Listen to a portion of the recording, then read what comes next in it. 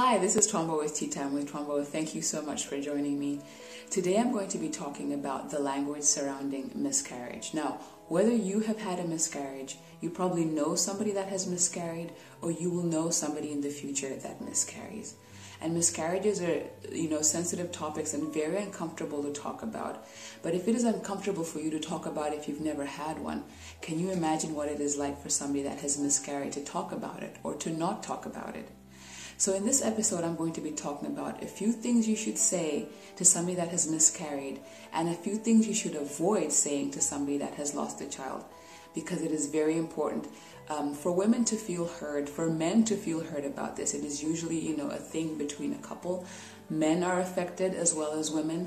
And yes, it's a great subject to explore because the language surrounding miscarriage is very, very murky at the moment. Institutions can be very insensitive about describing how a woman lost a child. Friends and family are very insensitive about, talking about the child, that somebody has lost a child, talking about it at dinner parties or, at birthday parties. People just don't know how to handle it. So in this episode, I'm going to talk about a few things you should avoid and a few things you can do to improve your language surrounding miscarriage, or what you can say to somebody that has lost a child. So what should you avoid saying to somebody that has miscarried? Number one, oh, you're going to have another child. Don't worry about it. In fact, you should get started right now, so that you can have a child in the next year. This is really, really insensitive because you are saying that they should have a child to replace the child that they lost. It's as if you're saying they should replace a pair of shoes. It just doesn't work that way. You cannot replace one child with another one. It's like saying that, well, this child was kind of defective anyway, so just go ahead and have another one to replace the one that you lost. That's very, very insensitive. Please do not say that to a woman that has lost a child. Do not tell her that she's just going to go ahead and have another one. It's fine. She shouldn't worry about it. Just get on it, like it's in a factory or something. It doesn't work that way. Please avoid saying, oh, you're just going to have another one, or you already have 3, so you should be okay.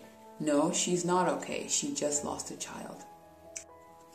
Another thing you should avoid saying, especially when this woman that has had a miscarriage, you know her really well and she's pregnant again. So say she has 2 children, she miscarries once, and then she's pregnant with another one. And you say, oh, you're going to have your 3rd child, you're pregnant with your 3rd child. That's insensitive because she's pregnant with her 4th child. Especially if it's somebody that you know, it would be great for you to acknowledge, oh, you're pregnant for the 4th time. She knows that it's the 4th time. You glossing over it and saying it's the 3rd time just makes you really, really insensitive. And this goes for people that you know. Of course, if it's somebody that you don't know and you know that they have 2 children and don't know the inside story that they were, pregnant and they miscarried, and you say that it was their 3rd child, that's fine because you didn't know. But if it's somebody that you know and you know that they've miscarried, it's very insensitive of you to not acknowledge this child that they lost in between. So please don't gloss over and say, oh, you are now pregnant with your 3rd child, when you know that this is their 4th pregnancy and they've miscarried one of their children. So please acknowledge all the pregnancies that they've had, unless they have given you permission to just say, oh, okay. But most of the time, it is really hurtful for women when you don't acknowledge the fact that this is their 4th pregnancy when, they've lost one child. Do not lie to people and tell them that it was God's plan for them to lose a child. That is simply not true. God does not make people miscarry or give them cancer or diseases to teach them a lesson. This is insensitive and it is not true, and you should avoid saying that. It is not a part of God's plan for a woman to lose a child. So, what should you say to somebody that has had a miscarriage? The most important thing you can say is just say sorry and give them a hug. That usually is all that somebody wants to hear, is that you're sorry for their loss and that you give them a hug. There is no need for you to fill the room with all of these insensitive, nonsensical words. It's okay to just say you're sorry, give them a hug, and keep quiet and let them grieve, and just let them know that you are there with them. That is what people want to know, is that you were just there with them in that situation. Just say sorry and give them a hug. Another thing you can say to somebody that has miscarried is, how can I help you commemorate your child? It is very important for a woman or a couple that has miscarried to do something, to have a little ritual, a little ceremony to commemorate the fact that this child existed, right? This could be, having a tombstone put at the graveyard. Some women go out and get tattoos, a piece of jewelry, something. You could ask, how could I help you commemorate your child? Can I make something for you? Would you like me to go with you to the cemetery? Would you like me to go with you to the jewelry store? Just ask and hear what it is they say. And maybe they didn't even think about the fact that they could commemorate their child in any way. And by you suggesting would be really, really thoughtful. And just go with whatever it is that they want to do. If they don't want to commemorate their child in any way, that's also their decision. And maybe they need time to think about it. But the fact that you suggested and you acknowledge this child is more than they could ever ask for. Another thing you can do for a person that has had a miscarriage, or for a couple that has miscarried, is to ask them how they're doing on this particular day. Usually when a couple has miscarried, we try to gloss over or have them get over it, how is everything going, Sometimes you can just ask, how are you doing today? Because healing from something like this is a day-to-day thing. How are you doing today? How are you doing this moment? How can I help you today? And hear what they have to say. If they want to talk about it, great. If they come out and say today has been really hard, just listen to what they have to say and kind of go with the flow. But don't force people to get over it. Don't force people 6 months from when they lost their child to say, oh, are you still grieving? You should have gotten over it by now, or you could have been pregnant already by now.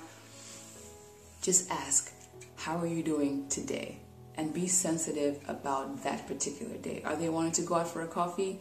Take them for a coffee. Are they wanting to just sit at home? Then just sit with them. But just ask them about that day. How are you doing today? Because healing is a day-by-day thing, and they need you to just be there for them on that day.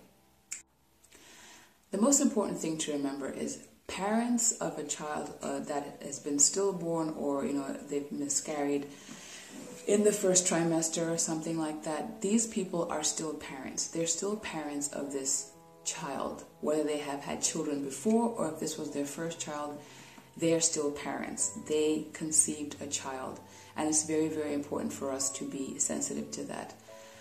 Another thing that I think people are afraid of asking is actually talking about the baby. It's a very, of course, a very sensitive time when you don't want to ask, did the child have a name, all this kind of thing. But by not talking about it, you kind of hide away from the fact that it happened, and you kind of pretend like it didn't happen. Your world goes on, but the world of the couple is at a standstill because they lost a child. So if it is somebody that you know really well, it is okay for you to ask about the baby. Did you pick out a name for the baby?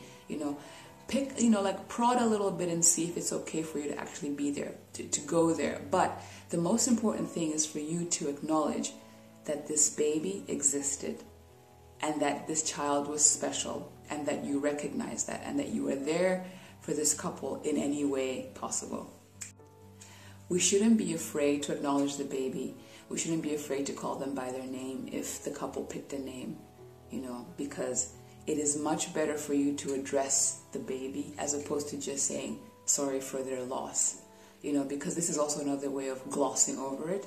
Of course, you are sorry for their loss, but if it's somebody that you know really well, I'm really sorry that you lost your baby. I'm really sorry that you lost your child.